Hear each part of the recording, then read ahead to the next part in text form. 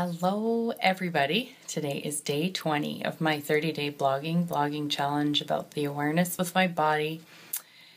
And man, I was for the last couple hours thinking, what am I going to write about? What am I going to write about? And I just started writing and it did not even end up going where I remotely thought it maybe would. So yet I'm just like so excited about it. Last night I ended up being up from midnight till about 3. Went to bed around 10, and I woke up and I was like wide awake. So after the first initial sort of, what am I doing? This is crazy. I can't go back to sleep. What can I do?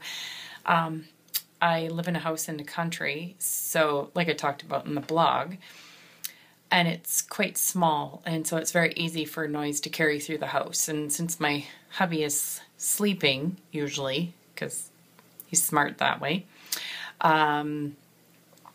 there's not a lot I can do without making much noise. So I just, hang out, have a bath, read a book, do something like that till my body gets tired enough to go back to sleep. But the funny thing is that just towards the end, just as I was going back to sleep, I had the awareness of why I was awake.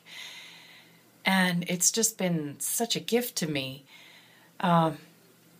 To have this day be here, this day where my body wants to be creative and generative, and it wants to move, and it wants to live, and it wants me to have fun, and it wants me to play. And the reason why I was up was because I had just so much energy running through my body, not as a wrongness like I should have been asleep, but as in a rightness.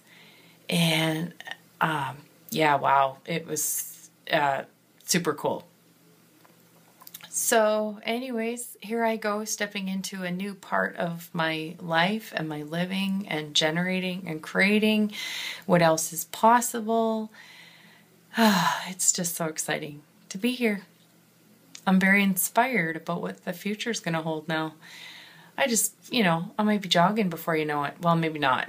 I jog like an elephant. I'm not really a big fan of jogging, but I'll ride a bike or I'll just walk really fast or something like that. So anyways, you know what? If you're ever at the place where you feel discouraged and you feel like something just isn't going to change, just keep moving forward, keep choosing for yourself, keep going into question. For me, using the Access Consciousness tools are just beyond amazing. I'm so grateful for them, and I'm so grateful for me to continue to choose to use them. So how does it get any better than that? Great to see you guys today again. And we'll see you tomorrow. Bye.